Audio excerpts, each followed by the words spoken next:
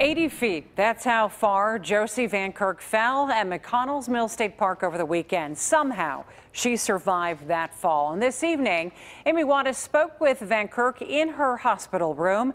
Amy joins us live from UPMC Presbyterian with her story. Amy. Susan, despite what Josie Van Kirk has been through, she still managed to keep a smile on her face and a positive attitude during her interview. She says she can't believe she is alive and on the mend here at UPMC Presbyterian. But I remember just like my leg just coming out from under me. And what happened after that is a story 21-year-old Josie Van Kirk survived to tell.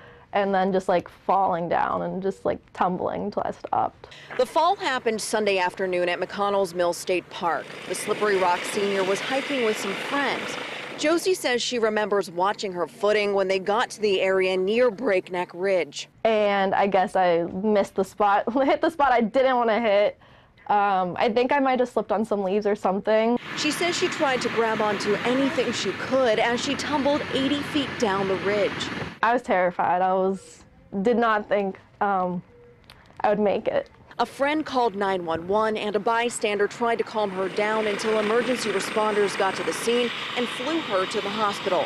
I have a fracture in my back, a fracture in my neck, and then 2 fractures in my pelvis. She also has several scrapes and bruises, but nothing that requires surgery. Josie's doctor says she's very lucky. Roughly, 10% mortality or death rate per 10 feet that you fall. And so, from 70 feet, free fall, we'd expect 70% of patients to die from their injuries. And Josie wants to be very clear on what she wasn't doing before the fall. Not taking a selfie. I did not have my phone on me. My friend had it in his pocket because I didn't want to lose it out of my leggings because they didn't have pockets. So I was not drinking or under any kind of influence. And Josie knows she has a long road to recovery. She will have to go through physical therapy, and doctors say she will likely have to stay off of her feet for a while. And of course, we wish her the very best.